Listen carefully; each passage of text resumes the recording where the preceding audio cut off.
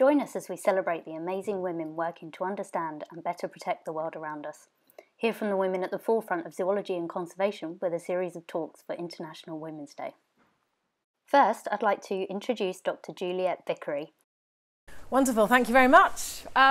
If I block the view for you over here, just kind of wave your arms at me. I am head of a team of international scientists at the Royal Society for Protection of Birds. Some of you may have heard of them, some of you may be members. If you're not, I hope you might be at the end of my talk, but that's another thing.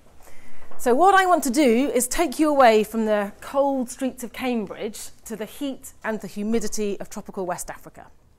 And more specifically, to a forest called Gola, which sits here. This is West Africa, on the border between Sierra Leone and Liberia. Now, this forest is one of the last bits of what we call Upper Guinea forest that's left in West Africa. This is what it looks like when you fly over it. And it's home to the most amazing wildlife. So the forest floor is littered with beautiful and bizarre plants and fungi. This is called a net mushroom. Looks beautiful, smells terrible. And it's also home to amazing moths and butterflies, reptiles and amphibians. This is called a dotted reed frog.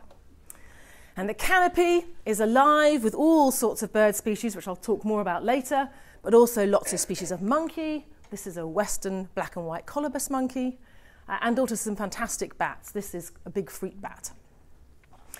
And the RSPB has worked with its partner organisations in this country for over 30 years to protect this forest and the wildlife that lives in it and the people that live alongside it.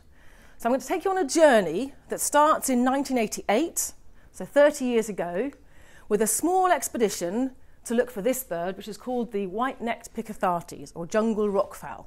Quite a bizarre bird, I think you can see, and it nests in colonies on big boulders within the forest. So the first expedition went out in 1988 to look for this bird to a forest that very few people knew about. And now if you move forward to the current day, all the work that's been done in that time has resulted in this forest becoming the second national park in the country, so it's protected now in that country, and it's recognised for its contribution to wildlife, but also to helping in climate change.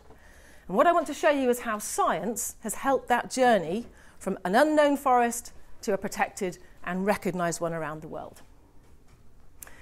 Now, the first thing to tell you about working somewhere that's really accessible, like Gola, is it's tough.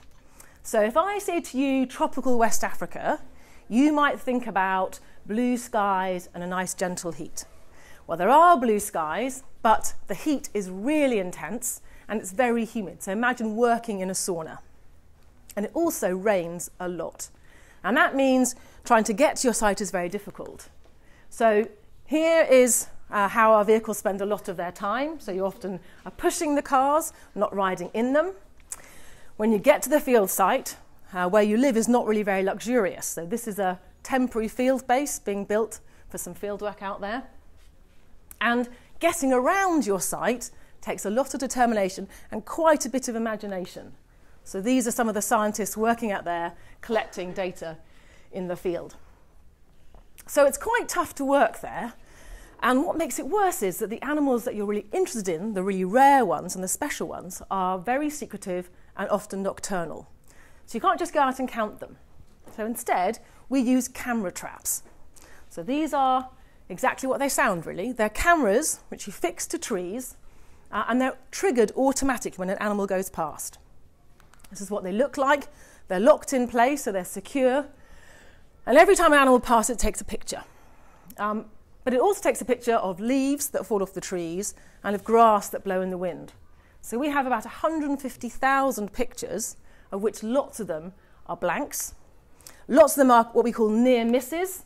So here's a little diker having a look at the camera. Some of them obviously offered real entertainment to local children. So here's some kids who like it. We've got a few with bare bottoms, but I thought I'd better not show those. But the ones that aren't blanks or selfies have the most amazing pictures of what would otherwise be very secretive wildlife. So you have forest elephants. These are very small elephants live in the forest. Pygmy hippos, which are exactly what it sounds, tiny little hippos, very hard to see, and chimpanzees. So we've used all these camera traps and some more traditional sorts of survey techniques to try and estimate just how many species Gola Forest supports. And this is what the figures look like so far. So you can see we've got over 600 species of butterflies, 75 mammals, lots of dragonflies and damselflies. Now, those figures may not mean very much to you because there's not really much to compare them with. So if I tell you that Gola is about half the size of Greater London, so it will fit into Britain many, many times, and I'm going to show you in grey the figures for all the species recorded in the UK, in Britain. So you can see we have only 28 mammals in the whole of our country. Gola has 75. We have only 59 butterflies. Gola has 600. So this is a really rich, rich environment and a very special one for wildlife. But like lots of tropical forests, it's very heavily threatened. It's threatened by logging for timber, it's threatened by mining for diamonds, and it's also threatened very much by what we call slash and burn agriculture, the local people who clear the forest through cutting and burning to grow crops. And what that means is over time, the forest has shrunk and shrunk to the border with Liberia, where there are lots of big forests. And you can see that from this picture. So this is an aerial image looking down.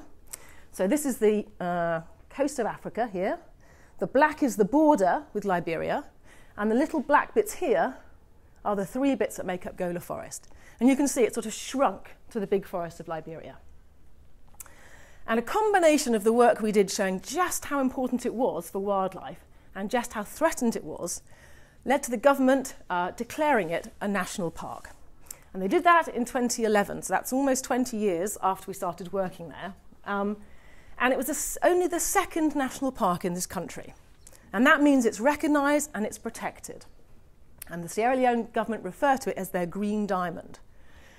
So this was really fantastic for us. It was a huge landmark in all of the work we'd done to show how important this forest was.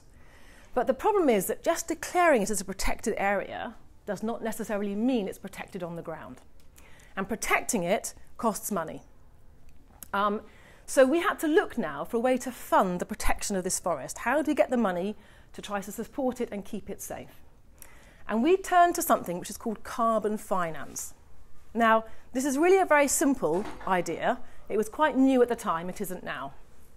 Now, most of you will know, so the younger people in the audience may have to help the adults a bit to understand this, but I'm going to rely on you.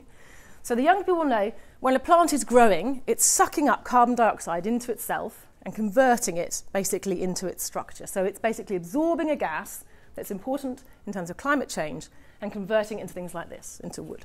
So this is a bit of sustainable wood from my log pile. So it's locking up carbon dioxide. And that means that this is storing carbon that would otherwise contribute to climate change. So a forest that's stood and that's growing is helping us to control climate change. If you chop those trees down, the carbon in this wood will eventually end up in the atmosphere and contribute to climate change. And that means that forests like this not only support people and wildlife, but they also help in tackling climate change if you keep them standing. And there's now a big international sort of framework which allows you to buy and sell carbon to try and keep those forests in place. And it's called REDD. And it stands for, this is a bit technical bit, reducing emissions from tropical deforestation and degradation. So stopping carbon dioxide get into the atmosphere by chopping down trees. You're paying to keep the carbon locked up in a live tree. Now, if you want to sell your carbon, this means that Gola Forest, we can sell the carbon and use that money to protect the forest. But we need to know how much carbon we've got before we can start to sell it. And that's where it gets a bit complicated. So I'm going to look at the younger ones here to make sure your parents follow this, okay? So this is a very simple diagram. So this is carbon dioxide, that's a gas going off into the atmosphere, okay? And this is time. Now, if you protect your forest, all that carbon stays locked up in the wood, okay? And that means there's no carbon dioxide going into the atmosphere, it's all naught, that red line. Does that make sense? Now, if you chop your forest down, the carbon that was locked in here ends up in the air. And that means this blue line here. So that's releasing carbon into the atmosphere, okay? Does that make sense? I need you to nod if you follow it. And that means that this difference between these two lines That's how much carbon you can sell. That is what your forest is worth. So this is the amount of carbon dioxide I stop going into the air if I keep the forest in its place. Okay? So hopefully you followed that, and you can ask me questions later if you didn't. But the key is you've got to estimate as a scientist what this is. And that means lots of measuring in the field. So the first thing is, imagine it's like a shop. How much do you have in your shop to start with? How much carbon do I have in my forest?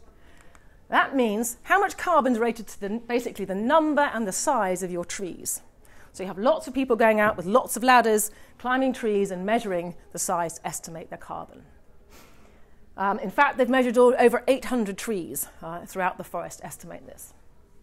Now, the next thing you need to know is, what would the carbon be in the land it would become if it were no longer forest? So in this case, in Gola, if you chop down forest, it becomes crops. People are growing crops. So you have to go out and you have to take lots of samples of crops and work out the carbon in that.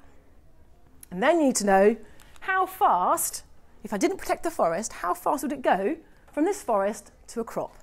You do that by using fantastic aerial photographs from satellites that orbit the Earth all the time and take photographs over time. That tells you how fast you're losing forest. So you put all of that together and you can work out how much Gola is worth in terms of the carbon it stops going into the air.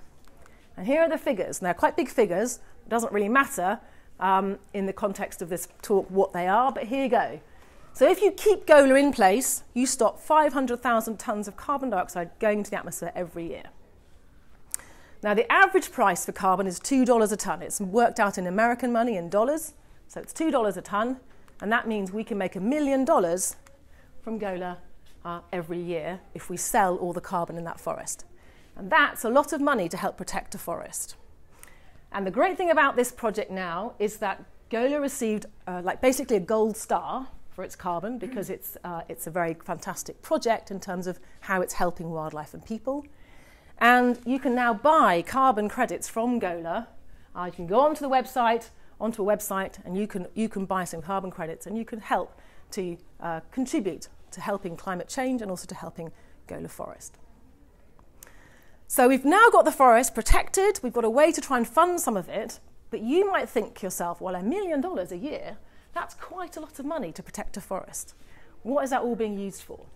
And it's very important to say it's not just used for people to patrol and protect it. We do have people patrolling to stop illegal activity, but a lot of the money goes into helping the local communities around the forest.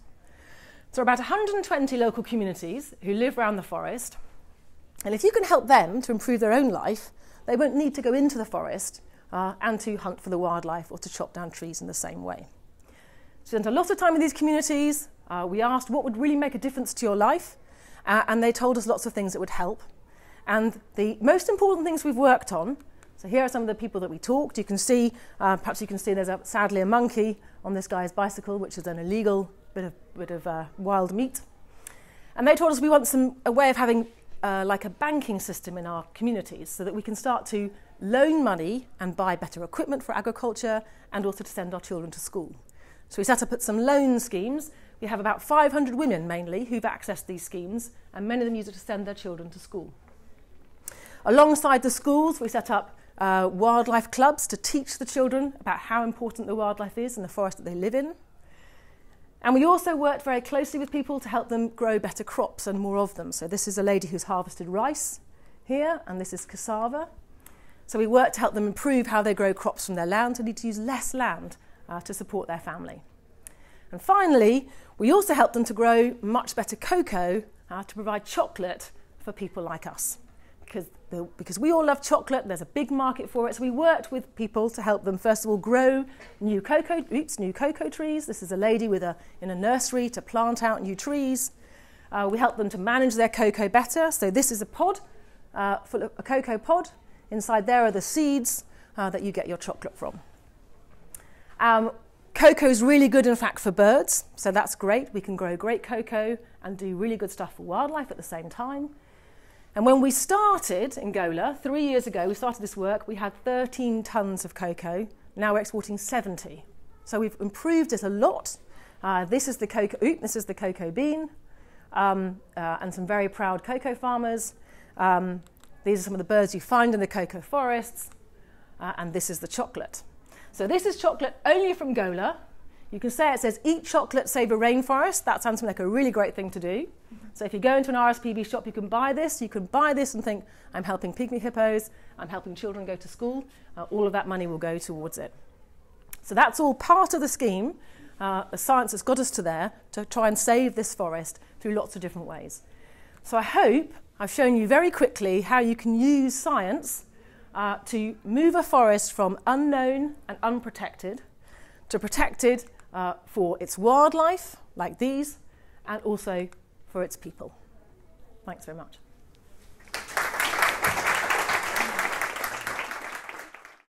For our second talk, I would like to introduce Dr. Michela Leonardi with Back to the Future, Species Distribution Through Time. This is Europe 40,000 years ago. This is a reconstruction of how vegetation was in Europe 40,000 years ago. And we can see we have a lot of ice here, we have some tundra here, a lot of taiga, which is this kind of conifer forest, and then we have some kind of temperate forest and some warm open areas down here. So let's go a little bit forward in time to 20,000 years ago. The Ice Age is at its maximum.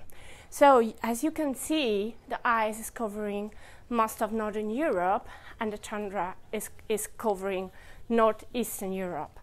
We still see a lot of forest here and still some open space in the southeastern corner.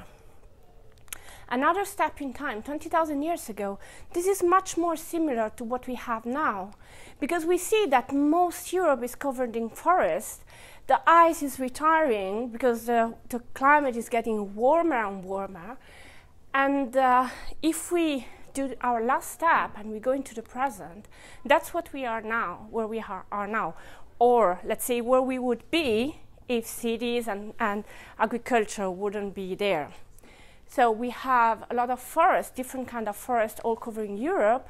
We have a lot of open habitats in Eastern and Central Europe. And then we have some warm forest, which is actually what you could see just in the UK, just outside Cambridge. So as you have seen, the climate has changed so much during the last 40,000 years, and the same continent we are living in was so much different just 40,000 years ago. Just for me, because I'm used to talk about distant past. So when the climate changed, what animals can do? The first thing they could do is just to move. So they have some habitat preferences. There are some kind of habitat they prefer, they are used to live in. They could follow it. So this habitat moves and the animals move with it. The other option is to evolve. You may be familiar with this guy. His specimens are just there in the corner. And basically, when the climate change, the environment change, evolution may happen because selection help the species change. And this is what gave us all the wonderful diversity we have today. So I will tell you a story of what happened during those big climate variations when just telling about horses. So why horses? Horses are a very peculiar animal because, fun fact, there are no wild horses in the world right now. They are all domesticated. And, but before being domesticated, they were a very important species in Europe. And we find them in a lot of archaeological excavation. So this is an excavation I was excavating there because as an education, I was an archaeologist. So this is an excavation, and basically each label you can see here is a different level of human occupation, and we can get dates for all those levels, and we can get dates for the bones we find in the excavations. And so I've been digging for dates associated to horse remains in Europe, just to understand how their distribution changed through time. To do this work, I wasn't really digging. I was basically digging into books. and scientific articles, thousands of them.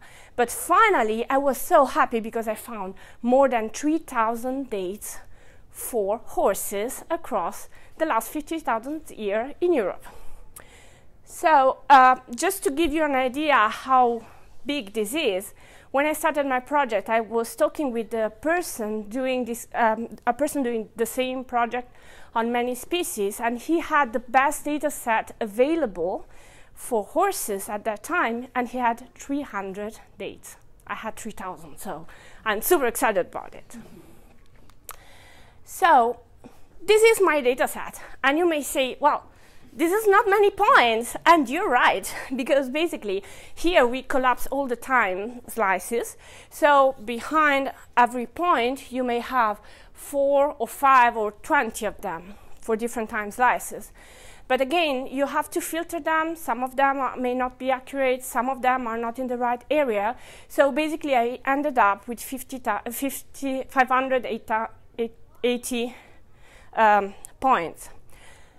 And basically, normally, when you want to reconstruct the distribution of a species, you just take points on a map and you can draw around a line and you know the species was living there. But then, this is a single time slice and the others are not much better.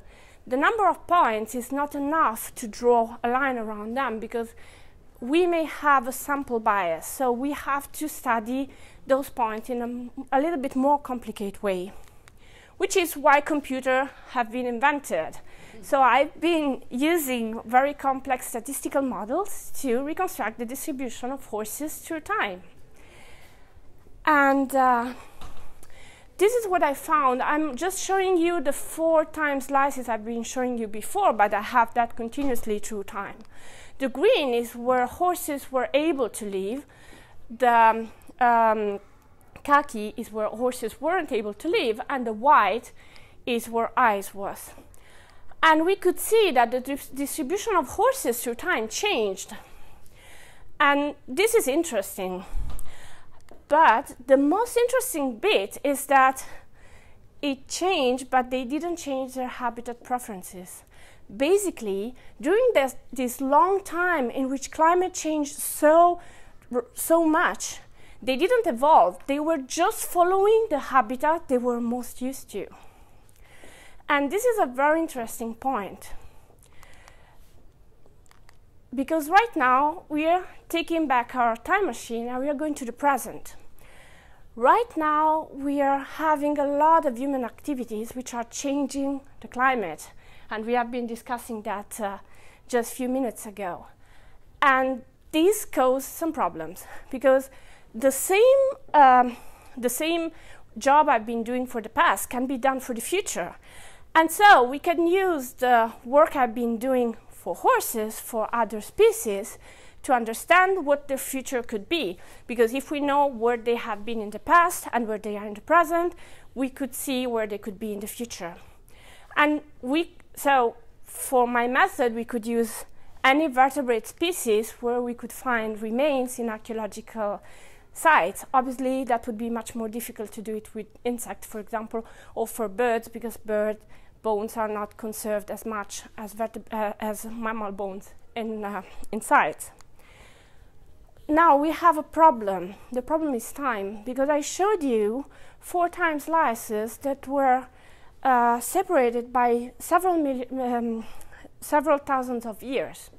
But we don't have this kind of time now, because the climate is changing so rapidly that basically the evolution, this is the tree of life that you can see behind there.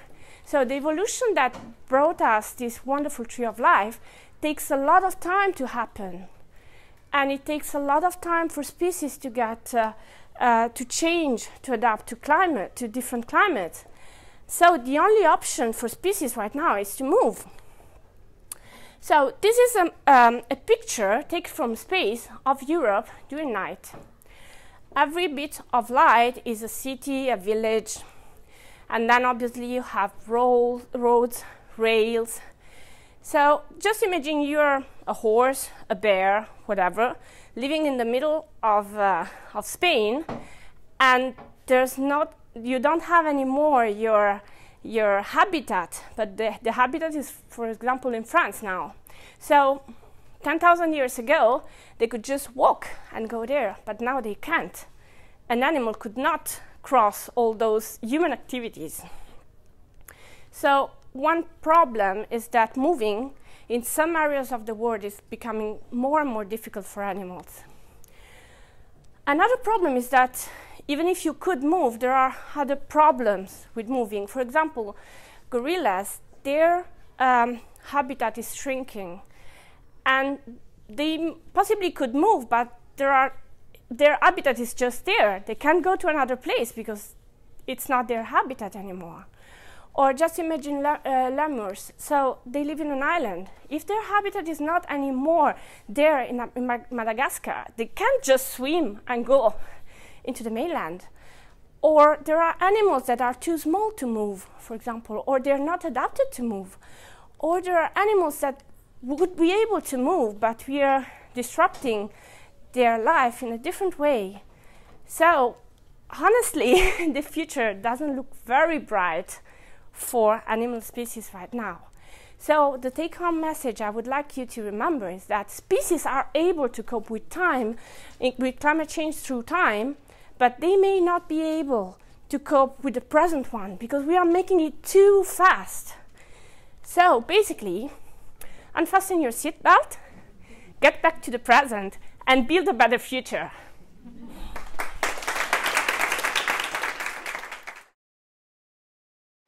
Our third talk is from Fleur Nash on exploring gender in conservation from perspectives of animals, humans, and being a researcher.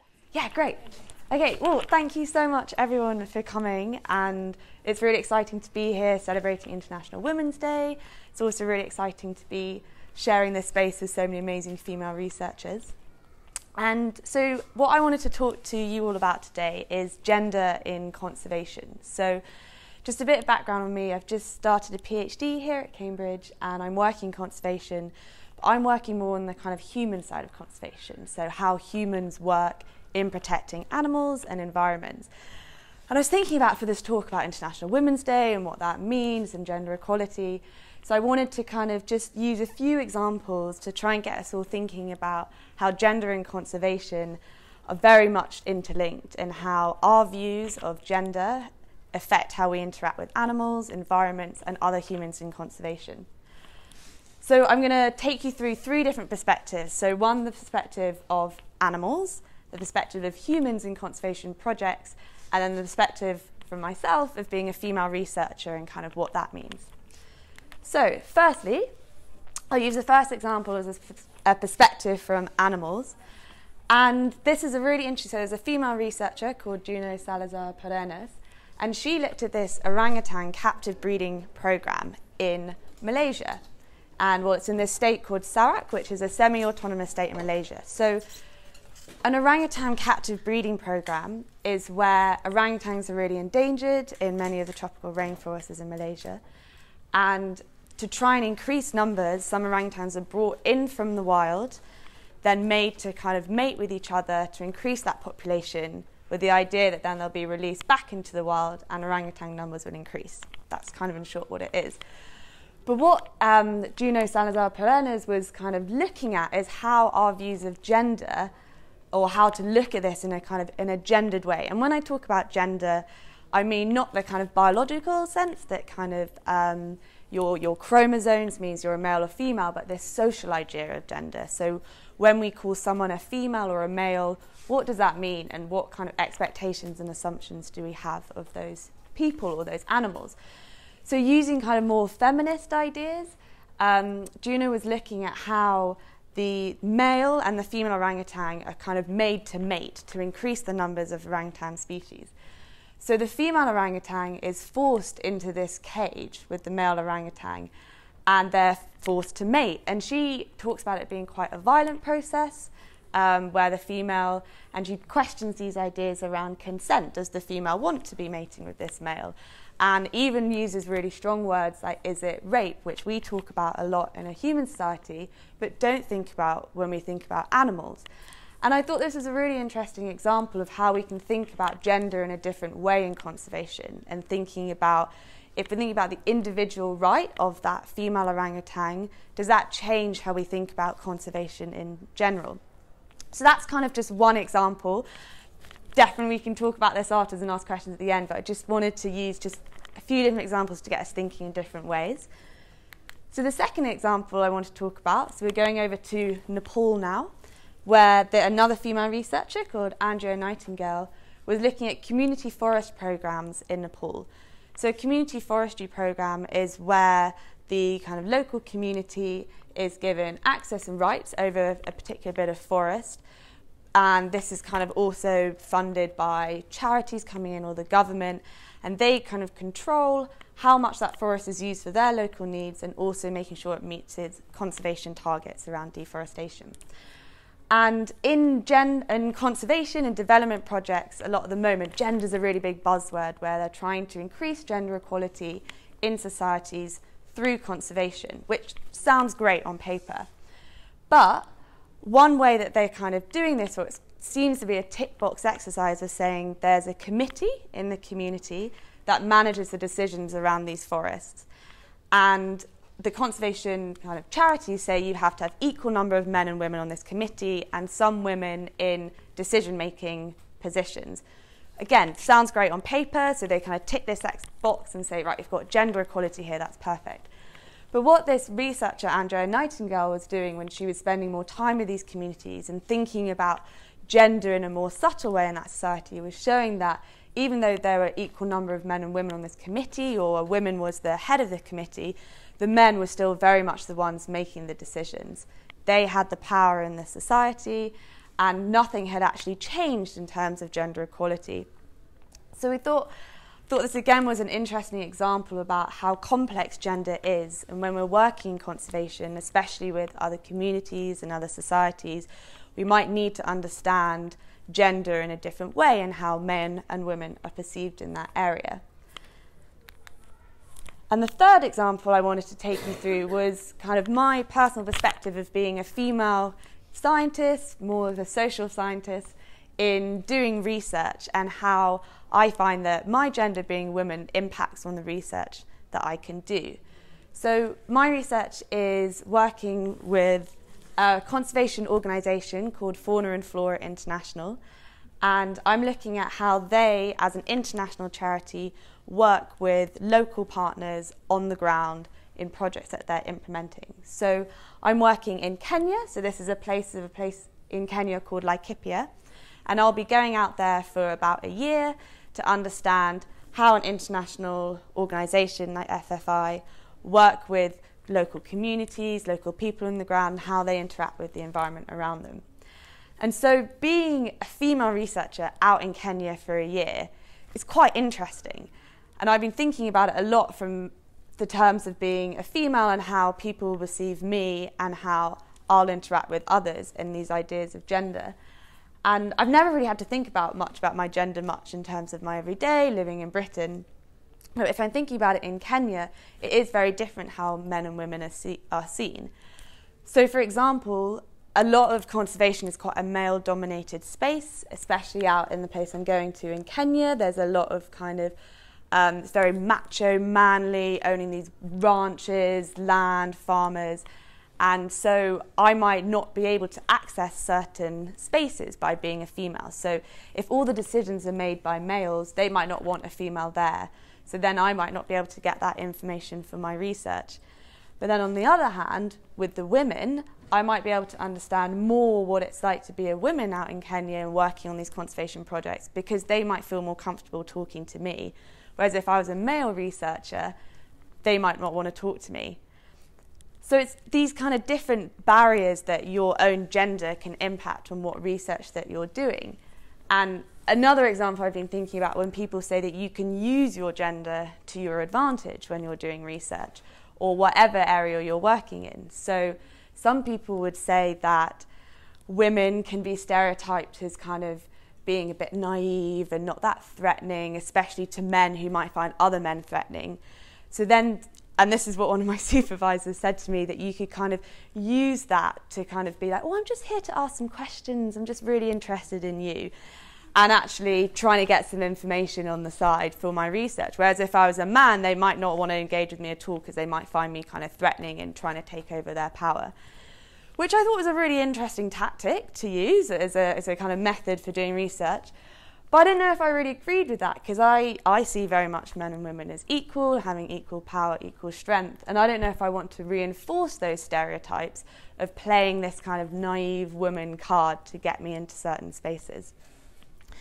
So these are three kind of just quite different but similar-ish examples of what I've been thinking about, or what it means kind of gender in conservation.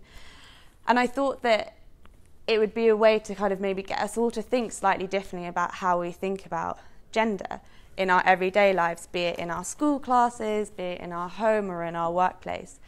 And I heard something on the news this week, to do with International Women's Day, saying that the UK Parliament is 39th in the world for female representation, and that we're trying to increase female representation in Parliament, which again sounds great, but to me, as a kind of critical social scientist and trying to unpick that, I was thinking, well, what does that mean?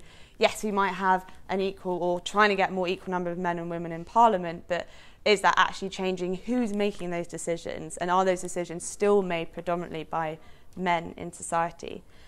So the last point I wanted to finish off was kind of this idea of how we view the environment through a kind of a gendered point of view. So this was an amazing picture I've just found on the internet of this idea of Mother Earth, and we kind of interact with the environment or see it as this kind of Mother Earth, so it's kind of, we see it as quite female. And there's sometimes this idea that women are more inherently connected to the environment through kind of women having more nurturing and reproductive qualities and more responsibility. But I think that's really important to question, because it seems in the community forestry projects in Nepal, this idea that women are the ones that know more about the environment because they collect the firewood, because they need the firewood to cook in their homes, because the role of the women is to be in the home, and that is a very domesticated role, not necessarily this kind of female connection with the environment that some people might argue about.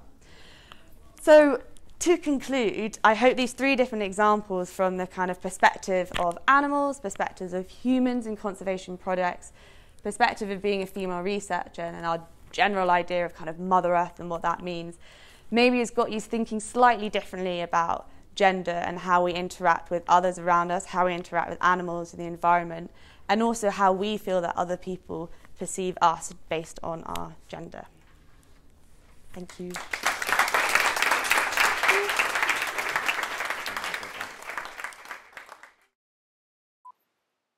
So our fourth speaker is Dr. Elia Benito Gutierrez with Deep Ocean Origins of the Backbone. I can speak over.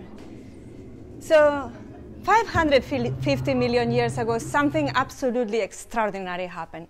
And it happened right there in the seafloor.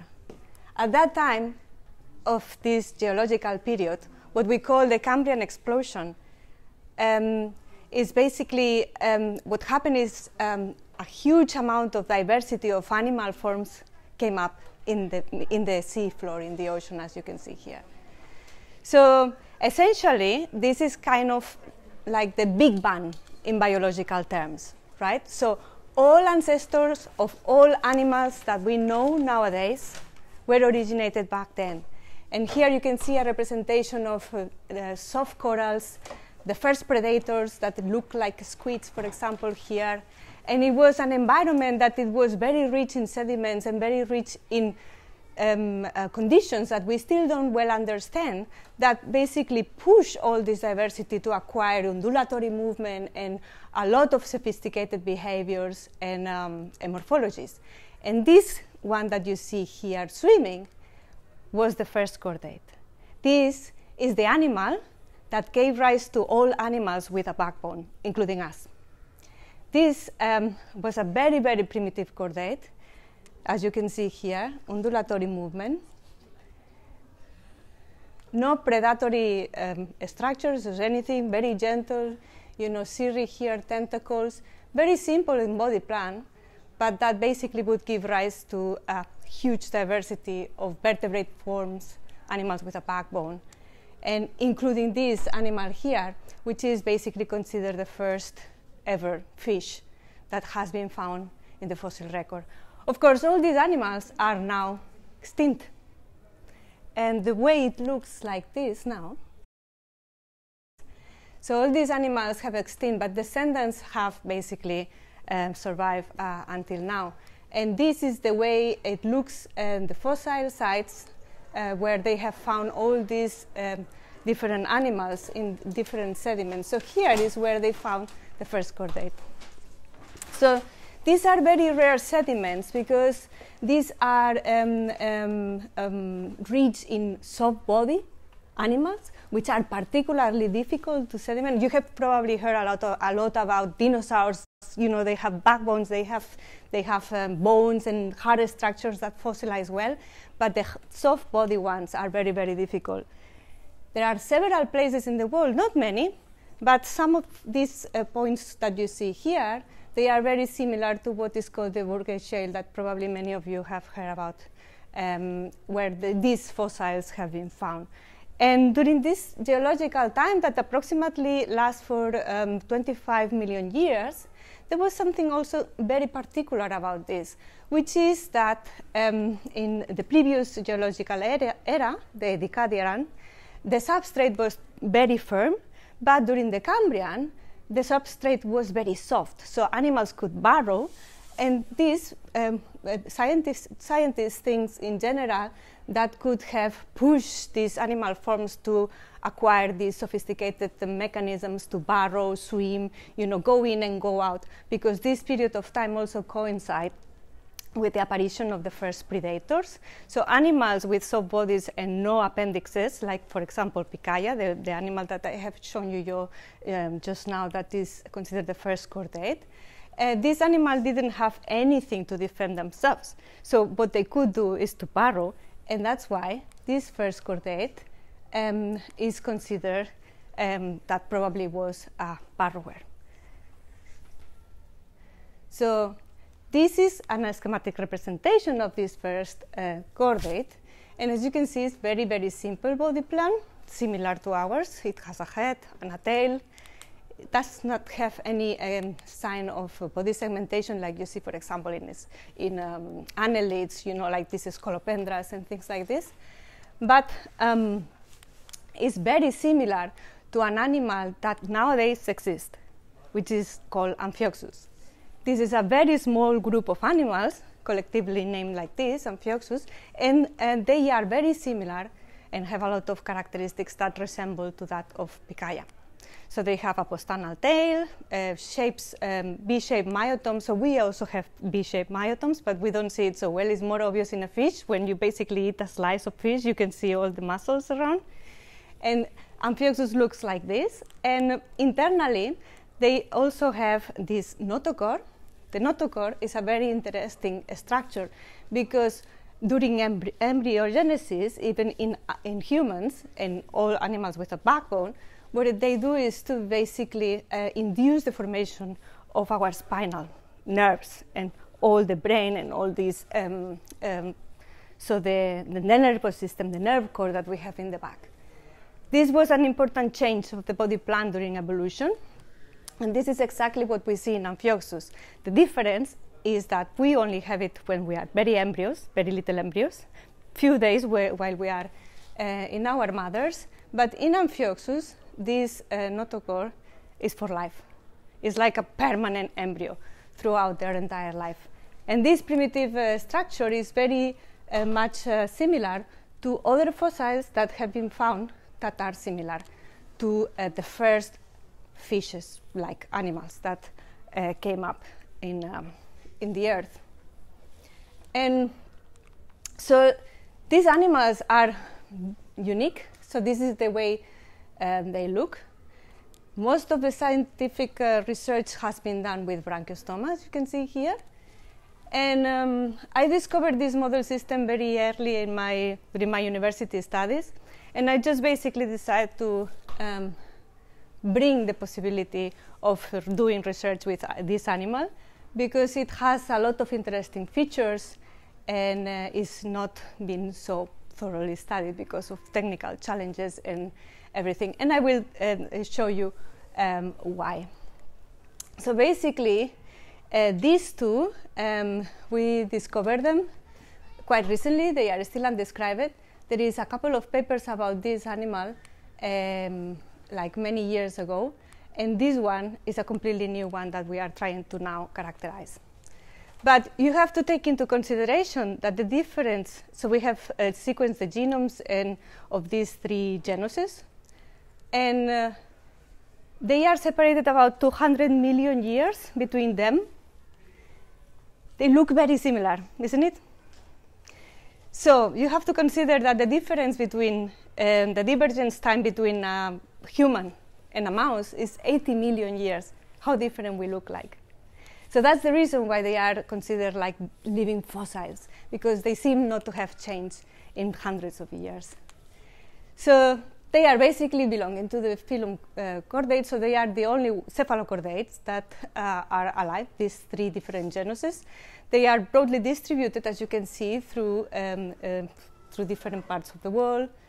And they have separated sexes. You can see a little bit the color of the gonads is what basically distinguishes males and females, but there is nothing more. And they reproduce sexually by external fertilization. So this is a close-up of these animals, so beautiful animals. They are very simple, but at the same time, they have differences of very, very particular differences between asymmetry, symmetry of the body, but they are they have a very conserved morphology between them, as you can see. They are also cyclops, as you can see here. There is a little eye here in the very front of the brain. So that's the little brain, and that's all the neural tube. And underneath this structure here is the notochord. It's basically the structure that gave rise to our backbone. This is just a close-up to show you the nice tentacles that they have. This is the mouth, which is very similar to what you see in the fossils of Picaya. And as Picaya, they are also burrowers. So they live in the seafloor, and they have this undulatory movement, very similar to Picaya. And what you can see here is like the schematic representation I showed you before, where you have the notochord here, and above it, there is the neural tube that has a very small brain here. They have gills, so basically they breathe like fishes, but they are filter feeders. They don't have any, mouth structures or anything. This is basically where they lay the eggs. The anus would be here, and this is basically what it gave rise in evolution to our backbone. So in us, during embryogenesis, what this happens is that it's calcified, and then it will form our intervertebral discs. So in essence, in the lab, what we are trying to understand is actually how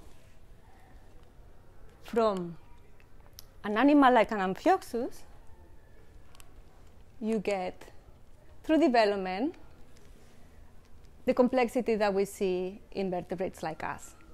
So the interesting thing of Amphioxus is that it lies at the root of all chordates, and we think, it's generally basically assumed that is probably the animal that most resembles the ancestor of all animals with a backbone.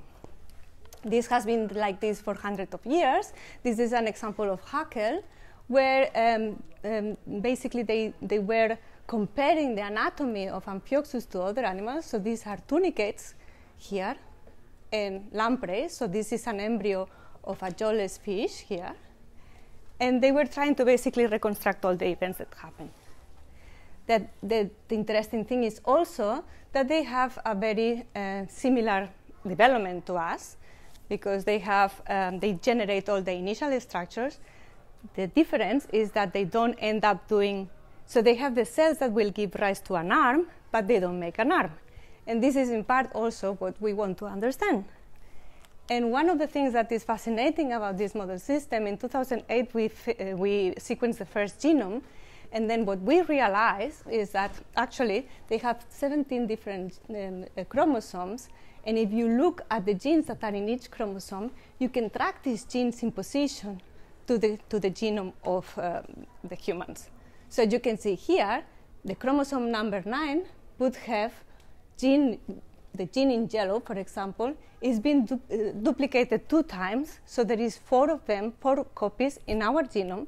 And you can actually track them in the different chromosomes, where you can also see that some of the genomes are occupying, some of the genes are occupying the similar position.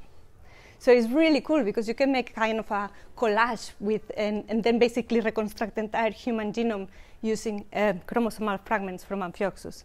So this is basically what we think is reflecting the primitive nature of this animal. The problem is that they have a very long biological cycle, and most of the research is being done through the 48 first hours of development. They live very long, and they have a planktonic phase here in the middle that takes 6 months to complete. They are not becoming adults until they are 1 year old, and then it takes 3 years for them to become sexually active. And so this was a very big challenge that took many years ago. And for addressing this challenge, this is a challenge for using it as a model system in the lab, of course. And to address this challenge, I traveled to different parts of the world. This map, basically, I visit many, many parts of it and try to record all the natural conditions where the animals are, and then try to bring them into the lab. And this is what I did. What I did is to generate a kind of a semi-automatic facility, which is, in a sense, an ecosystem, a marine ecosystem. It's natural, it has no antibiotic, it's basically continuously running seawater. And as you can see, this is one of the Amphioxus. We also grow plankton in the lab. We grow phytoplankton and zooplankton because this is what they eat. They are filter feeders. And we maintain them in their natural substrate. As I told you before, they are burrowers, and they like to basically live inside the sun. These are our cultures. And what this facility does is to mimic seasons. So you have moonlight phases, you have spring, summer, all the seasons. It changes automatically the light conditions to basically mimic the natural conditions. And this is how we make that the animals detach from their natural cycle and then adapt to the one we produce in the facility. And why? Because we also work with the embryos, and these animals naturally only lay eggs 1 night in the entire year. When I was doing my PhD, and this was what triggered me to basically make all this investment that took 15 years of my life. It's very fast in the movie, but it takes 15 years of my life. And because we were doing the experiments, and if you would basically lose that night, and this is how we collect them, then you wouldn't have any embryos for doing any research for an entire year. You would have to wait for the next year. And I was just thinking, these animals are too interesting to have these limitations, so we have to basically fix that. And this is how we collect in the Maldives. And this is when I'm explaining how we found these animals that are non-described, which is very exciting. And that's basically what pushed me to collect all this data and reproduce it in this machine. Now we have automatic feeders, and our facility here in Zoology, which is literally there, is much bigger than this one. It has 4 units, and we have all the animals, we have sea urchins as well, and we have all the community that they need to live like if they were in nature. So these basically allow us to develop protocols when we can do in vitro fertilizations. And as you can see here, a younger me many years ago, I'm individualizing the animals in different cups. So what you do is to induce a light thermal shock, which is, in essence, bringing the summer all of a sudden. And then the animals lay the eggs. You collect the eggs and you collect the sperm. You do in vitro fertilizations, and then you can control when the embryos are born, what is the stage, and then you can try to understand all the questions that we have in the lab, which are many. And here you have some individual animals. We raise them there, and then if you are lucky, you have these beautiful eggs that are cleavaging. They are like pearls swimming in the water, during this phase of development, they are planktonic. So using these methods, we are managing now to get into this side of the cycle and to understand how they develop longer. And in essence, in the lab, what we are trying to understand is the molecular basis to generate complex structures as our brain, our limbs, our legs, and all this in an organism that morphologically doesn't manifest them, but molecularly they are there already. And this is also allowing us to do some behavioral studies. So these are very early embryos, and these are like this size here, so like 3 days old. And they swim differently. They respond differently also to the light stimuli. And we are basically trying to understand many things. And here there is a video of the adults that for the first time we have actually been able to see how they actually burrow in reality. Because of course this usually happens in the deep sea, so you don't see them, how they behave. So we are beginning to understand how they behave, how they develop. We are doing a lot of integrative science, working with mathematicians, physicists, using cutting-edge technology, now thanks to have the animals in the lab. And I just want to finish by thanking everybody. It's been many years of fighting, and I have no space to thank everybody that has helped me into this, to this way of constructing all this and making the Amphioxus available for research in the lab. But these are some collaborators, and this is my current lab here in zoology. And this is an example of some of the things that we are doing. We are doing a lot of 3D imaging where we see single cells, and we know what they are expressing. And we try to basically see how the expression of certain genes change during development to understand what is the minimal kind of molecular combination that you need to generate certain organs that are very important for our lives. And with this, I would like to thank you for listening.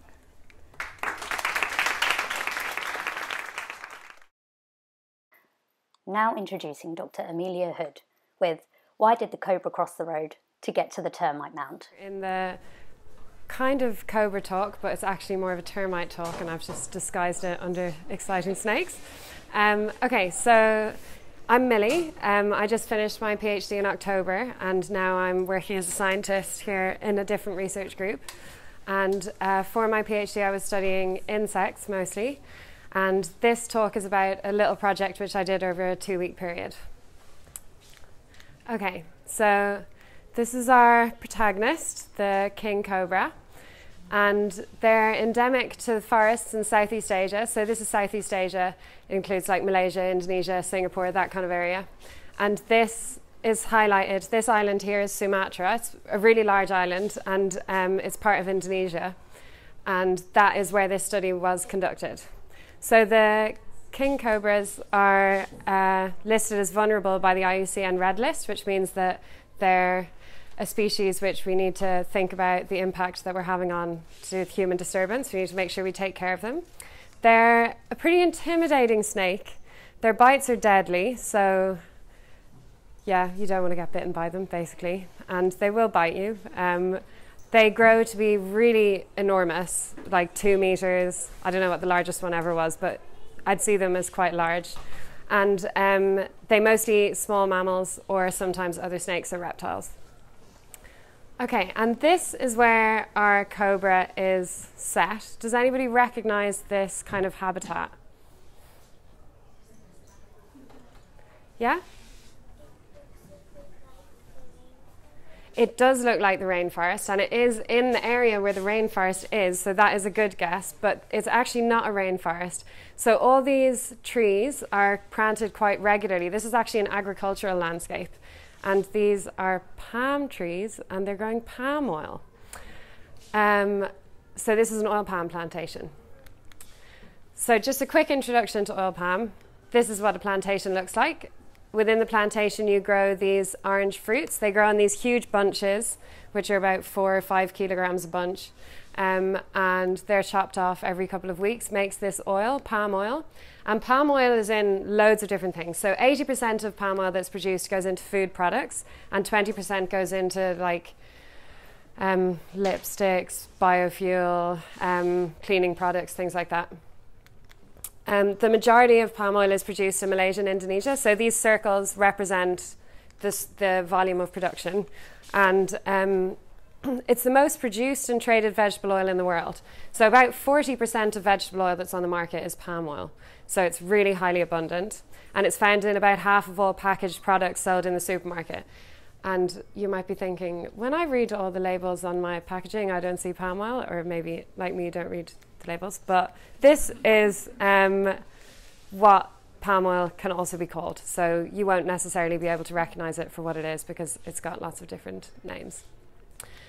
So you might be thinking about it in this context. This is generally the context which people tend to think about it as. We had nice primary rainforest, which you just mentioned, and then that's cut down to be replaced with palm oil. This is like at the early stage before it's grown, and this is the mature stage.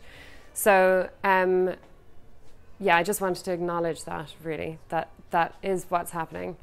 And this deforestation, so the changing of the forest and the replanting with palm oil, is bad for biodiversity. So this is what you will have heard, and that's correct. So this is a graph of species richness and abundance of species. So basically what this is showing is that the abundance of most species and species richness goes down when you convert to palm oil. However, this isn't to say that palm oil is actually a bad crop, because it is the most productive oil crop. It's 4 to 5 times more productive than any other vegetable oil. So the calls to boycott it would not be a good idea for biodiversity. And if you want to learn more about that, I'll point you in a direction on that at the end, but I'm not going to talk about that now. But happy to chat about it if you want to talk about it. Okay, so back to our snake. So palm oil, as I said, is having a bad impact environmentally. And what the research group that I was in does is looks at how we can grow palm oil in a more sustainable way. It's never going to be as biodiverse as rainforest, but what's the best way that we can grow it if we're going to grow it? And encouraging things like this lovely, beautiful cobra here is a good thing to do, because they eat the rats, and the rats are really abundant in the plantation, and the rats eat the oil palm fruit. So if you have more snakes, you have less rats, and then you have less fruit eaten, and it's a healthier system. So we like the snake, we want to keep the snake. It seems to have a question for us. Does anybody speak snake in here that can translate this? Do we have any snake speakers? No? Is that Harry Potter, the world's most famous parcel tongue? Okay, what is she saying, Harry? Right. So our snake is pregnant and needs to lay her eggs somewhere, and we're going to need to decide where we're going to lay our eggs. So what do you think is important when you are a king cobra? Put yourself in the mindset. You're slithering through the undergrowth. It's hot. It's the tropics. There's a lot of things around. Are they friendly? Are they not friendly? What are we looking for when we're looking for somewhere to lay our eggs? Yeah? Somewhere comfy, definitely.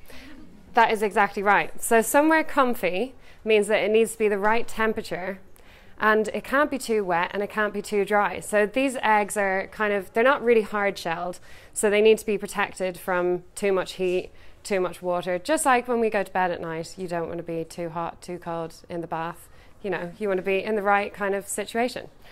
What else do they need? So they need to be in the right temperature and humidity. Any ideas? Did anybody have eggs for breakfast? Yummy, yummy eggs, tasty eggs, yummy, delicious eggs. You've got to make sure there's nobody around who's going to want to eat your eggs for breakfast. So they've got to be kept away from predators, lay them somewhere safe. So let's take a look at what we have in the plantation. So these are pictures that I took when I was out there, and this is a young plantation. How does that look?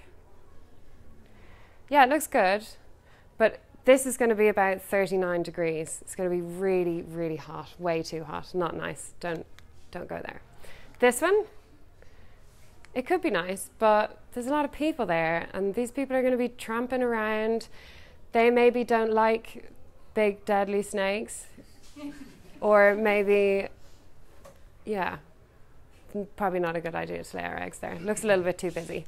This looks quite nice. It's shaded, there's a bit of vegetation, but there's not that much vegetation, and so you're not going to have that much protection from predators, I think. What about this? What's this? Does anybody know what this is? Yeah? I don't know what specifically that is, but like they do log piles where snakes can go. Yeah, they do that. That is a good management intervention, which people do, but that's not what this is. This is actually a big mound of earth. It's about 2.5 meters tall, and you can see another one in the background, and it was made by insects. So this is a termite mound.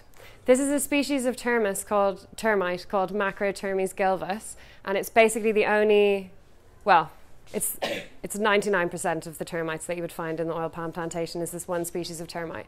And they're really important because, actually, I think that's on the next slide. Okay. Yay, our snake is happy. It's going to lay its eggs in this termite mound. Okay, so they build these big mounds because it's where they all live.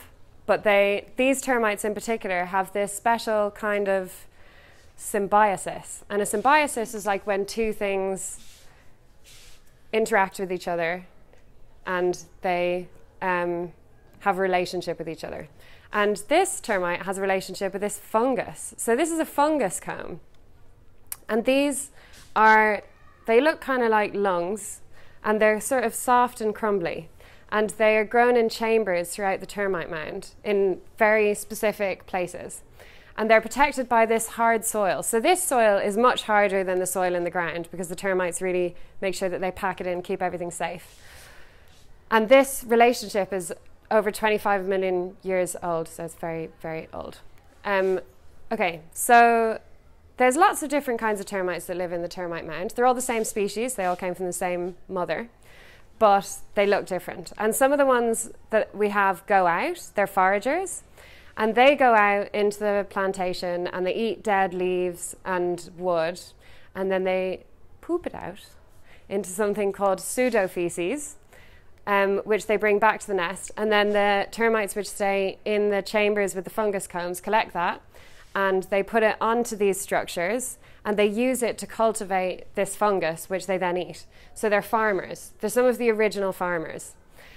And to do this, it's similar to where it's a similar thing to thinking of where we're going to lay our eggs. It needs to be the right temperature, it needs to be the right humidity. So they build the nest in such a way that air is sucked in through the bottom and then pulled up through the top, and it regulates the temperature and the humidity of the whole nest and all of the chambers.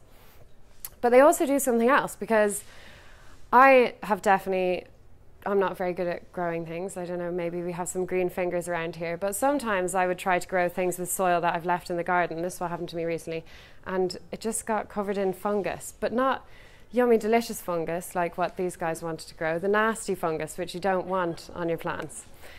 So they are really clever, and they go and collect antibacterial and antimicrobial compounds, and they disinfect the nest. So it's a nice temperature, it's a nice humidity, and it's clean. Okay, so it regulates temperature and humidity, they disinfect the nest, and it's protected from predators because it's hard to get into, and they also have these angry termite soldiers, which if they bite you, they may even break the skin, in my experience. Okay, these three are not my pictures, but this is to show you what happens when you fill a termite mound with cement. And you can see these chambers which I was describing. And you can see they're really big, they're 2 meters tall. These are massive termite mounds in Africa on the plains, and they're so large that you can actually see them from space. There's these huge structures, so they're really important for the turnover of the soil. And some of these mounds here have been dated to more than 2,000 years old. So they've lasted, I mean, it's just absolutely insane to think that they could have lasted for that long. It's kind of hard to believe, but the scientists found it, so we have to believe it. And this is a picture which I took of a royal chamber, which is in the center of the mound, and that's where the queen is. The queen is this yellow thing, and it's kind of like she's kind of like fat, gloopy sausage that just sort of pumps babies out her whole life. And these are little babies. Okay, so this is what the project looked like. So for 2 weeks, we opened up 64 termite mounds to investigate what was in them. Completely emptied them out. Everything was going to be destroyed anyway, so this was not a destructive. It was going to be removed anyway, basically. So we had a team of about 6 people and dug up tons and tons of soil and found really interesting things. So this relationship that I was describing between the snakes and the termites hadn't been found for these groups before. So it's a really exciting new discovery. They found birds nesting in termite mounds in the trees in South America, in Brazil, and they found that those birds had fewer parasites and they were more successful in things. But yeah, it's not, we don't really know. We haven't really fully investigated this relationship yet because we only just found it last year. And these are examples of other things that we found. So these are the King Cobra eggs. This is a massive python. These are 2 other species of smaller snakes, which may actually eat the termites as well, because that's their primary diet. This is a blind snake. It looks like a worm, but it is a snake. It hadn't been found in the region before, so that's really exciting. And these are 2 tarantulas. This is a Tenidae snake, a spider. Oh dear. Sparacidae spider, and then we also found scorpions nesting in the mound. So a whole range of things. So really important for biodiversity. So the moral of the story is that we should protect these mounds. So a lot of plantation owners actually remove the mounds because they think that the termites in them are pest species, because there are pest species of termites that will completely decimate the crops, but they don't live in these mounds. They live in the trees, eating them. So these mounds are good for biodiversity. They're good for pest control because they have these big snakes, and they also have other pest control agents like ants and spiders, which eat the invertebrate pests. And they're also good for soil health because they have the lovely termites in them. And I just want to say thanks to everyone who has helped me on the project, especially YU, who was in the field with me all the time. And if you do want to learn more about oil palm and what we should do about it, I recommend this report, which was written by the IUCN, and it's also in an infographic. So you can also, it also just has like 4 pages of images if you don't want to read the report. So it's really well researched and well presented, I think. Okay, thanks very much.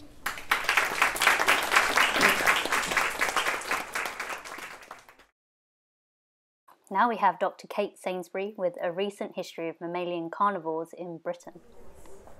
Thank you. So I'm a postdoctoral researcher here in the Zoology department at the University of Cambridge, but today I'm going to talk to you about some of my PhD research. My PhD was on the recovery of the polecat, Mustela putorius, in Britain. This is a polecat here. And the polecat is one of Britain's rarer carnivores. And my research was trying to understand the factors that affected its recovery. But when I started my research, one of the first things I wanted to understand was how the polecat's fortunes compared to the other native mammalian carnivores that live in this country. So for the next 15 minutes, I'm going to endeavour to tell you 200 years of carnivore history for 8 different species. So bear with me, I'll try not to go too fast. So as I've alluded to, there's actually 8 species of mammalian carnivores that live in the wild in Britain today. Now some of them will be very familiar to you. There's the fox, badger, otter, pine marten polecat, wildcat, stoat and weasel. And they've been in this country for 200,000 to 5,000 years when they came across through kind of various bridges after the last glacial freeze. And in the time that they've shared the country with us, they've had mixed fortunes. In the early days, some of the species were popular sources of meat, they were important for fur, and they were also provided sporting interests. But the one thing that they all had in common is that they were mostly viewed as pests, or in old speak, vermin. And the reason for this is that carnivores often compete with humans for food and other resources. And this attitude towards pests or vermin species was cemented in law with the Tudor Vermin Acts, which were enacted in 1566.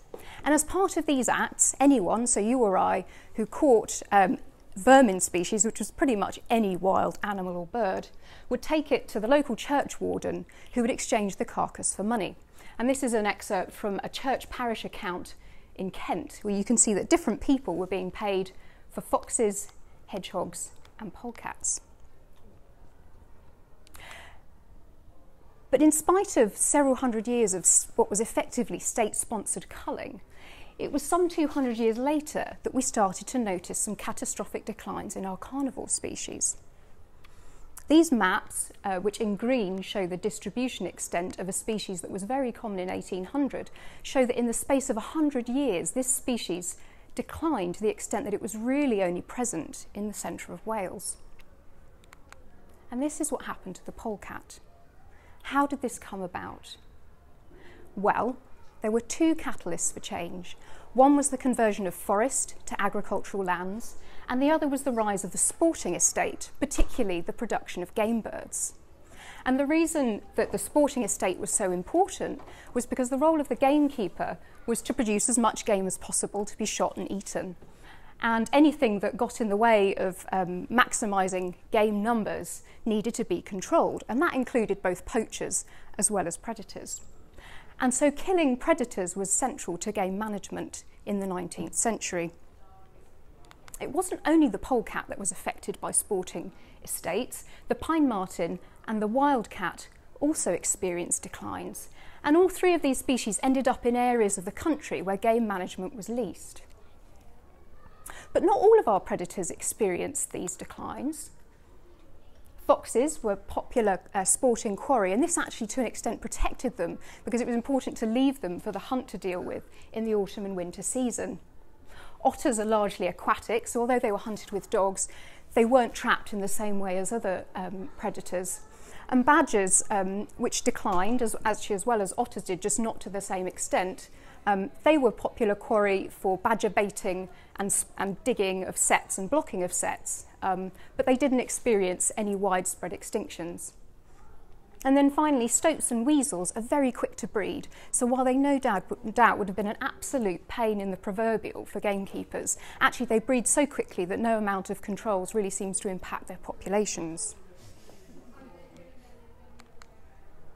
But this all changed.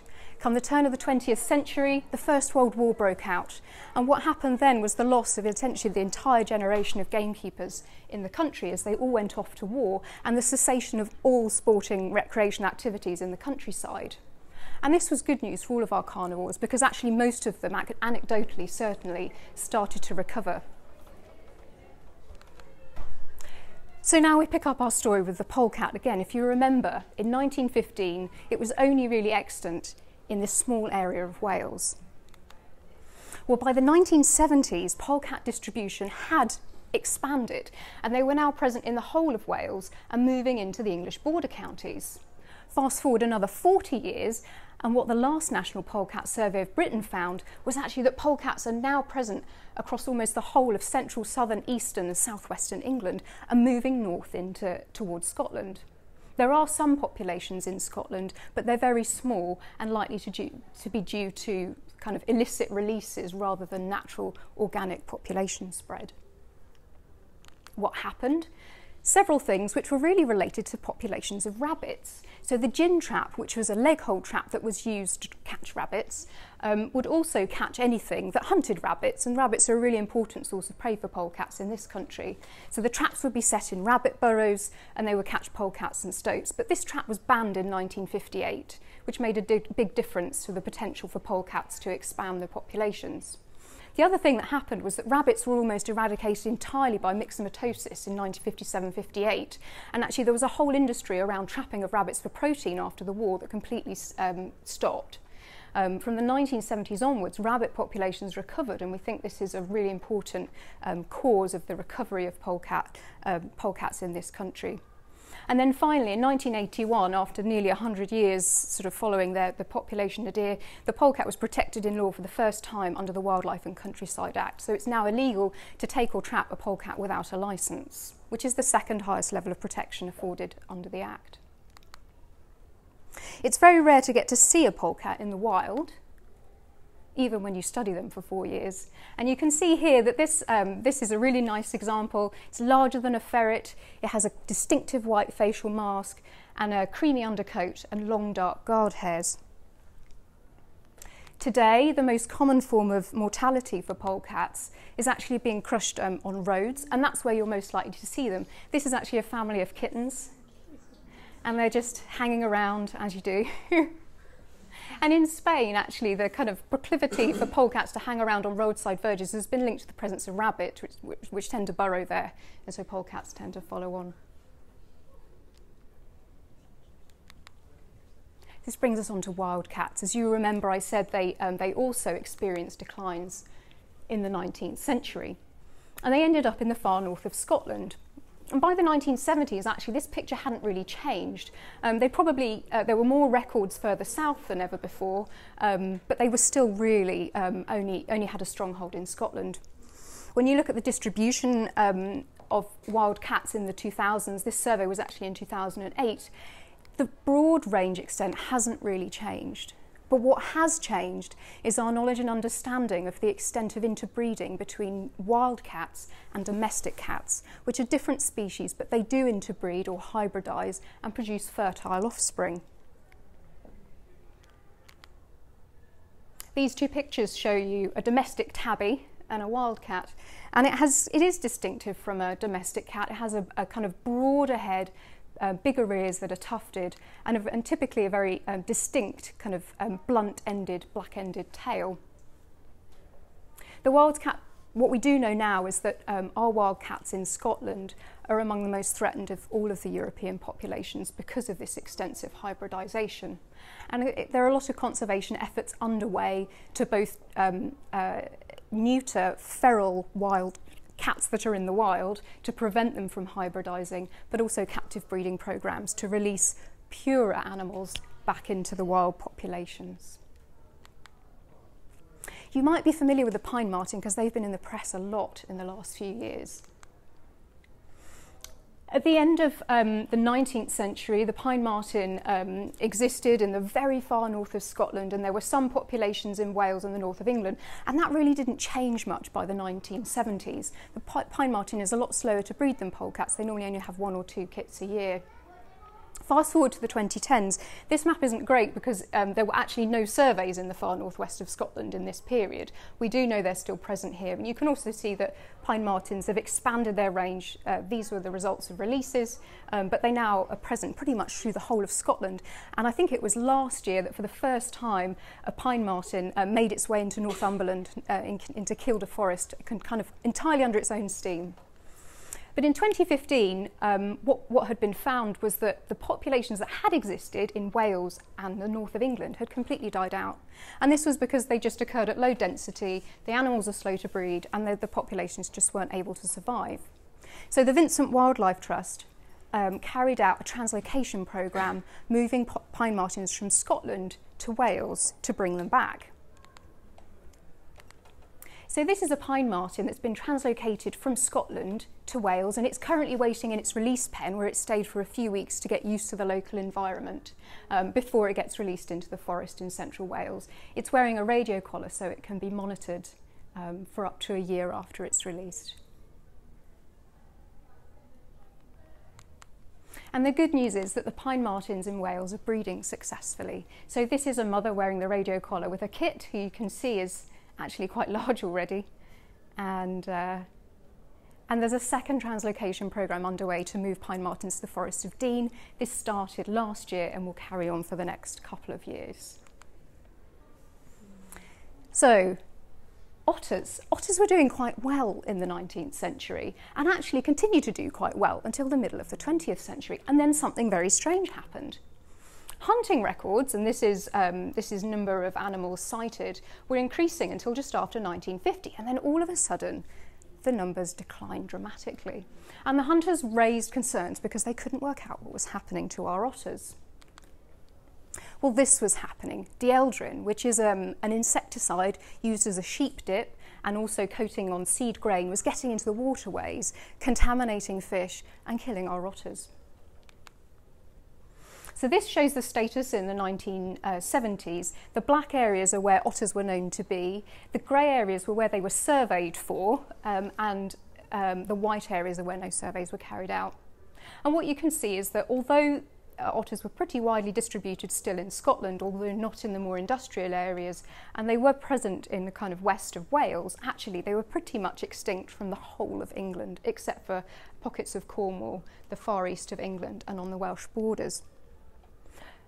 Once the eldrin was banned, actually there was a really quick turnaround, and otters have done a remarkable job of recolonising the country. There were some small translocations, but actually very few. And in the most recent National Otter Survey, you can see they're pretty much present in all the counties of England, which is really quite a remarkable turnaround. Foxes will be familiar to everybody. And foxes actually have done pretty well unaffected by changes in the 19th century, and done pretty well through the 20th century. This shows an index of fox numbers from 1960s to 2010. But what is strange is that actually in the last 10 years, the British Trust for Ornithology have noticed a real decline in fox records. They survey for mammals as well as birds. And at the same time, they've noticed severe declines in rabbit populations. Well, we knew rabbits were declining because of rabbit hemorrhagic disease, which is a viral disease that has eradicated many rabbit populations across mainland Europe. But it seems that there could be some link that's affecting fox populations. The other interesting thing about foxes in Britain is that urban fox numbers have really gone up in the last 50 years. And this is happening in Europe as well, but to a far lesser extent. It's something that seems to have happened more here. Stoats and weasels are our smallest carnivores and probably the coolest. As I've mentioned, they're very fertile breeders. So up until the 1960s, both seemed to be doing pretty well. And then rabbit populations crashed. Now in this country, stoats are pretty well obligate feeders on rabbits, which means they rely on them heavily for their prey. So when rabbit populations crashed in the late 50s, so did our stoat populations. But weirdly, because weasels rely on vole populations as voles are their main source of food, and rabbits eat the grass down, so it's too short for voles to flourish. When rabbit populations crashed, vole populations went up and so did weasels. So in 1960, we actually had a peak number of stoats, a low number of stoats and a peak number of weasels. And what we saw is rabbit populations recovered, stoat populations recovered, but weasel populations have tailed off. But that's probably a part of a normalising process. The difficulty with these animals is they're an absolute pain in the bum to study. And that's because they don't leave any field signs. They are very ungrateful about you putting a radio collar on them. They get it off as soon as they can. And they move really quickly. And in this video, you can see a stoat, which has got this tufty black tail, having an altercation with a rat. And you can see just how tenacious and fast these little animals are. Yeah. Yeah.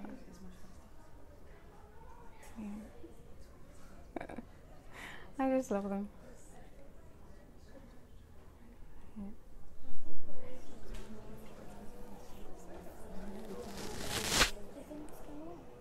There we go.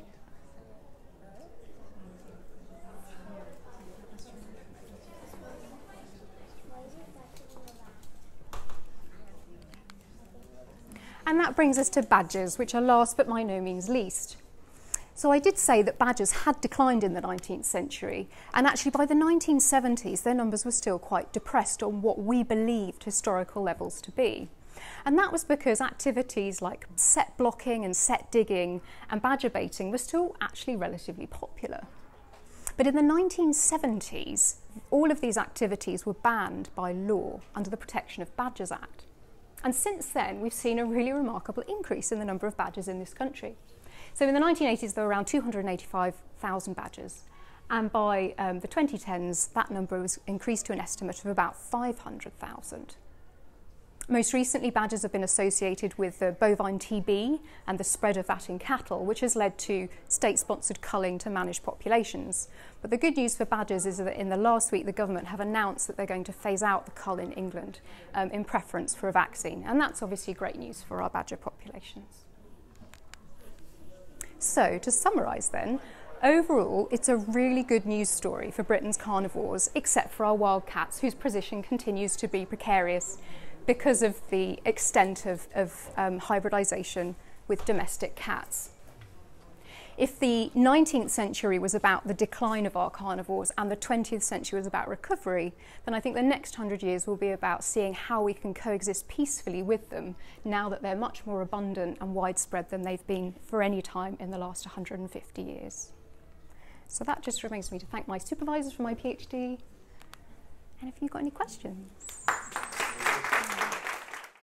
Our second to last talk is brought to us by Maddie Emms, who will be talking about coral reef fishes in a changing climate. Thank you very much. Thank you all for coming, especially if you've been here from the beginning. Impressive and great to see so many people.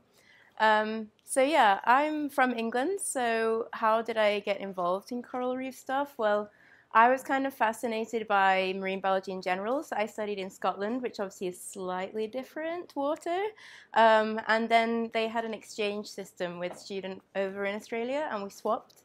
And once I stuck my head under the water over there, I thought, nope, that's it. So I've been sort of working in and then coming back to studying coral reefs since then. So I'm going to be talking a bit about coral reef fish populations today, and how sort of their relationship with coral reefs means, or how they're going to then cope with the changing climate that we're seeing now. So coral reefs, apart from being absolutely beautiful and fascinating, are also incredibly diverse ecosystems, particularly, for example, for populations of coral reef fishes. There's about sort of between 4,000 and 6,000 species across the whole world. And some of these fish live in the corals and around the corals, and some have other relationships, such as they'll come for hunting or for reproduction, and they might spend other time out in the more open waters. But they're a real hub. And we talk about the corals themselves as ecosystem engineers. So what they do is they're able to make these structures, which are then home to so many more animals.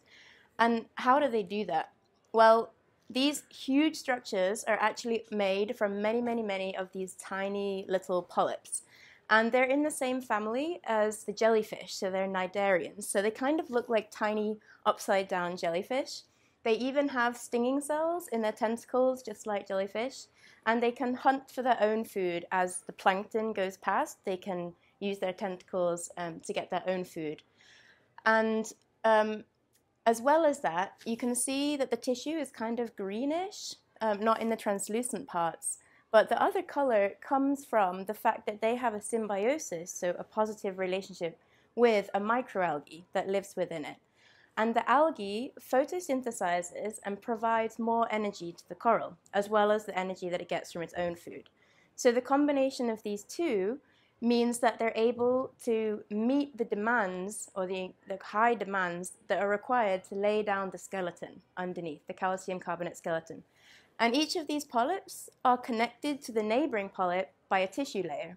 So you end up with this sort of covering, so the top layer is alive, these polyps, and then beneath that they're building up this skeleton. And that's how, from a tiny little polyp, you end up with these huge structures that you can see from space. So they're really quite impressive. These are just some pictures of different coral types with different polyps. So the bit that you can actually see is actually the cup that the polyp lives within, and the tissue is covering each of those cups. So on the left, they're a bit bigger, maybe 2 centimeters across each one. In the middle, these are about 1 centimeter, a bit smaller. And over here is a branching coral. And you can see the tiny dots on the surface. Those are all the little polyps. So they're really tiny, like millimeters. So just to show you a bit of a range. And actually in the middle, you can just start to see the tentacles coming out. So at night, most corals tend to wait. And that's when you start to see the polyp itself. However, this relationship with the algae means that they're actually vulnerable to anthropogenic climate change. Because what happens is, as the waters start to increase in temperature, the corals get stressed and they expel that algae. So what you're seeing when you see white corals is the tissue is still there, but it's translucent now. So you can see the white skeleton underneath. If the conditions are to improve, they can actually take other microalgae from the water back in and they can recover. But if the conditions are to continue, they aren't able to meet those demands, those high energy demands, and so they die, and then you start to get sort of macroalgae like this growing over the tissue, and that's when you know that the coral is dead. So obviously in the current situation, that means it's not very good news for the coral reefs. But what does that mean if we're losing coral reefs for the coral reef fish populations that depend on them? So there have been some studies. For example, before a bleaching event and after a bleaching event, they tried to observe fishes, and maybe before a storm or after a big storm. But we're talking a small scale, so one location. But climate change is global, and the effects on the reef is going to be global, and we don't know at that kind of scale how the fish populations respond. So in order to try to predict this, we're going to go back in time to the Ice Age. So where in the time period we're in at the moment, we have glacial cycles, so that amount of ice varies. So about 20,000 years ago, the ice was at its maximum, which means that the water level was at its lowest because it's all taken up in the ice. It was about 100 meters lower than now. So if we combine that with looking at the Red Sea, so this is Egypt on the left, you have Saudi Arabia on the right, Yemen at the bottom. And you can see this, it's connected to the Indian Ocean just with one strip at the very bottom. And this is about 130 meters deep. So if we think back to when the sea level was 100 meters lower, you're talking almost completely closed. So it meant that the Red Sea was almost isolated, and this did two things. So the first thing was it stopped the flow of water between the two. So it meant that with continued evaporation, it got really salty, which is another thing that stresses corals. So they think that we lost a lot of the coral reefs during this time. In addition to that, or that means that during this period is a really good example of coral reef loss or habitat loss due to climate change. And the other thing it gives us is a closed system, which in the marine environment to study what happens to the fishes that were there is really difficult because it's all so connected and so open compared to terrestrial systems. So this is a really good example. So if we can figure out what happened during this example, we can potentially guess what might happen in the future and try to minimize the impact. So how are we going to do that? Well, we can use population genetics. But first, we need to sort of have a guess at what we think happened. So we're going to focus only on the species that only live in the Red Sea, so they're endemic to the Red Sea. And if we look at the split time, so the divergence from a common ancestor that was more wider ranging, was more than 20,000 years ago. So that makes us think that instead of when they lost the coral reefs in that area, being eliminated from the Red Sea and then coming back in later, we think they did actually stay in the Red Sea in little pockets of refugia. So little pockets in the very north and very south where we think coral reefs were able to continue. However, even though they were able to stay there, you can imagine with such a big loss of the rest of the reef system that that's a huge crash in population numbers and therefore also genetic variation. So we might see what we call a genetic bottleneck. So this is a scenario we think we have. So we had our population before, and then at some event, which in this case was probably the loss of the habitat when the Ice Age was at its maximum, we went down to a much smaller population. And then now we know that they've recovered because they're still there. We see them when we're diving.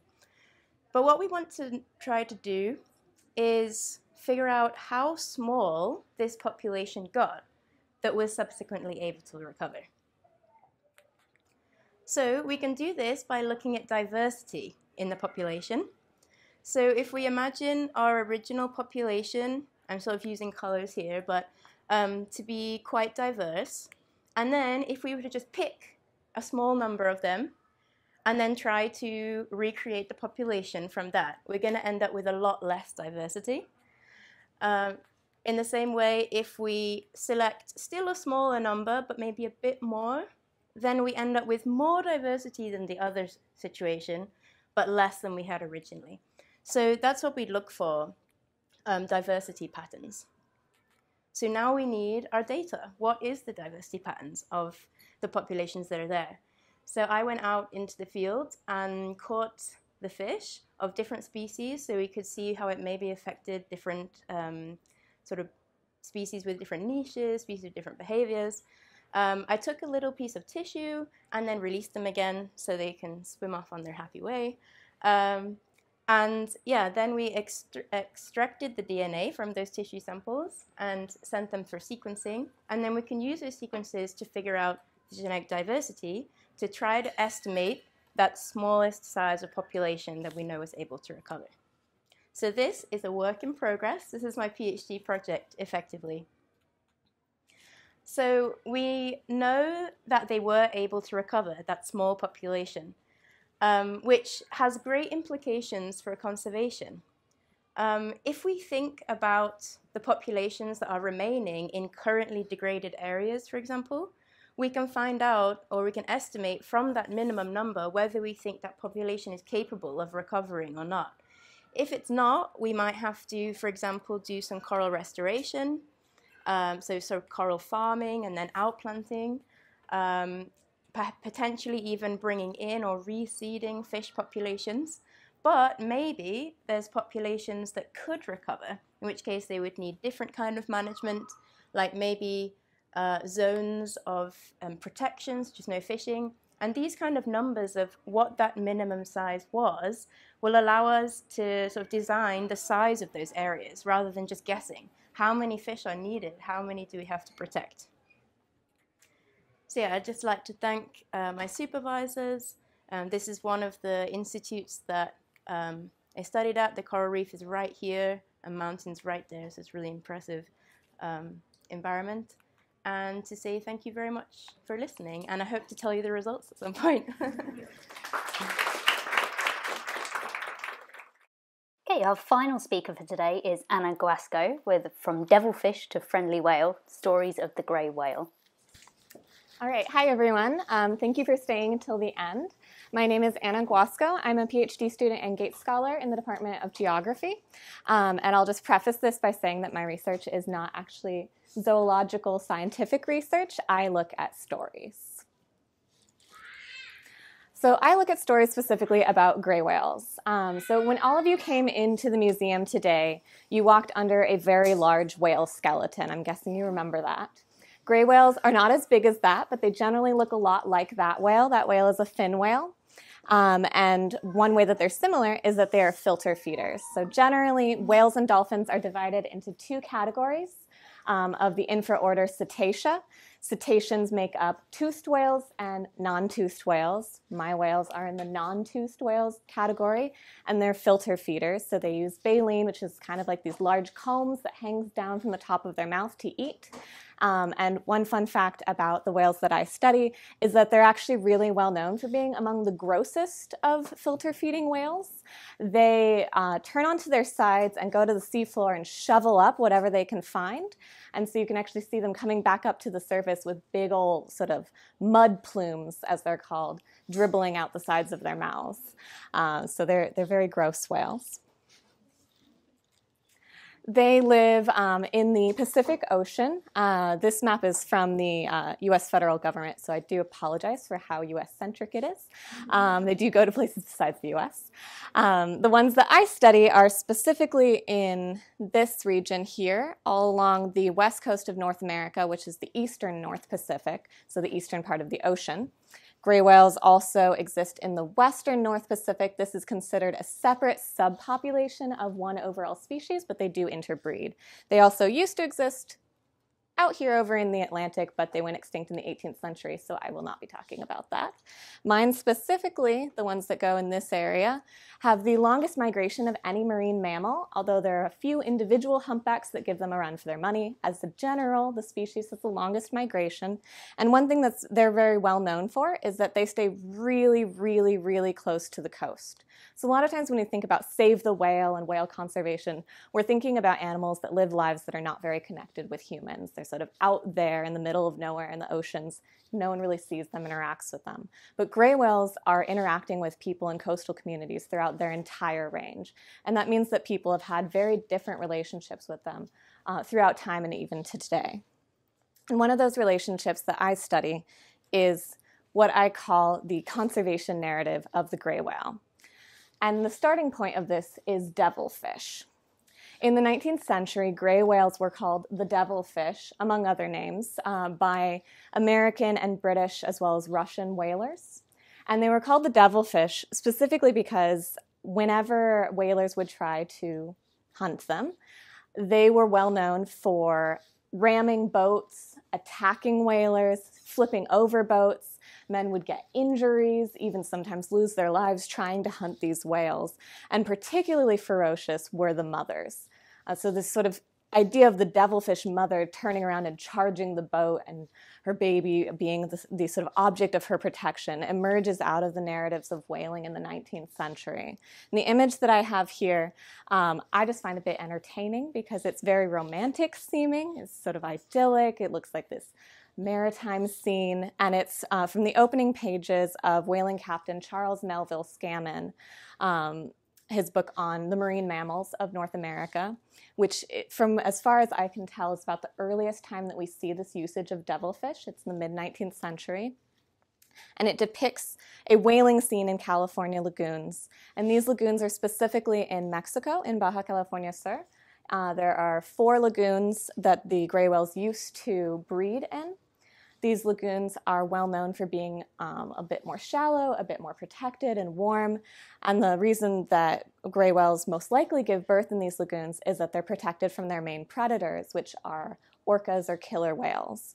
Orcas and killer whales can't attack adult gray whales, but they can go for the babies. So these are places that for gray whales once were very safe and protected, but in the 19th century, large industrial whaling ships started following them into the lagoons, and that's the scene that's depicted here.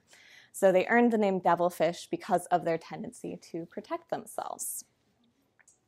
Just a little ironic.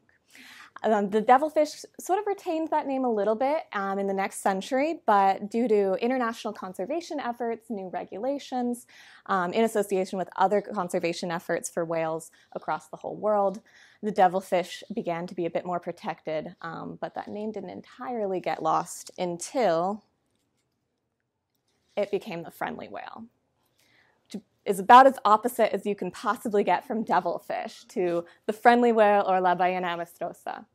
The friendly whale was first documented around 1970 in one of the lagoons that previously had been a site of 19th century whaling. And depending on which version of the story you look at, the first friendly whale encounter was either from a local fisherman or from US marine biologists. I generally would say that the fisherman story is probably more accurate, but also the way that you tell the story sort of depends on what particular version you're trying to get across. The way that the friendly whale became the friendly whale was, as legend has it, that a fisherman named Pacheco Mayoral, who lived in San Ignacio on San Ignacio Lagoon in Baja, Mexico, was out in his small boat called a panga. It looks sort of just like it's a little bit like a punting boat, actually, about that size. He was out fishing, and a gray whale started to approach his boat.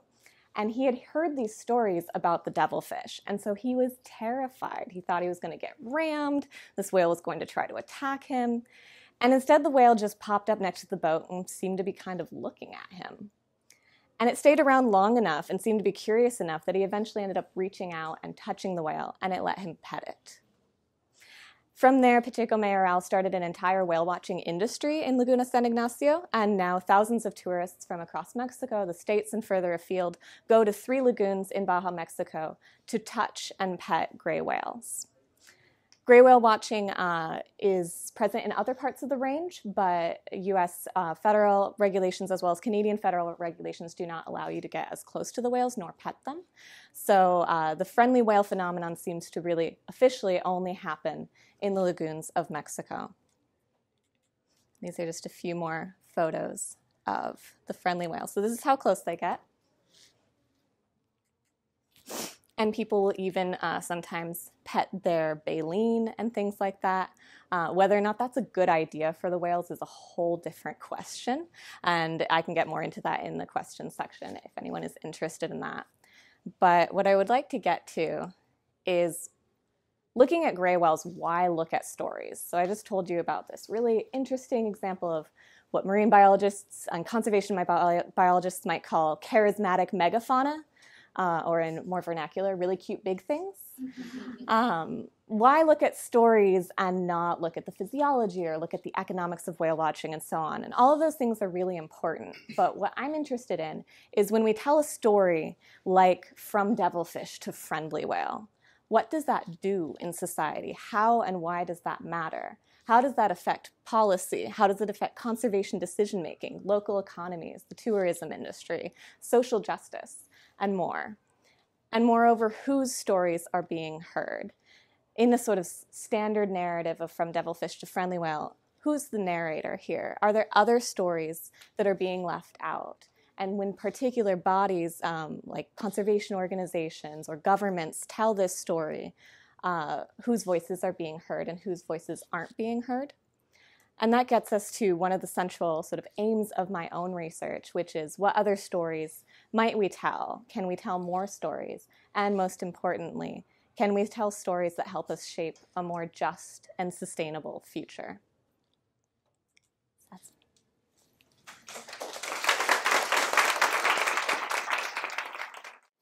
Thank you to all of our presenting scientists and conservationists, and to you for listening. If you would like to explore more stories from women in science and conservation, the Museum of Zoology International Women's Day labels will be available via our website. Thank you.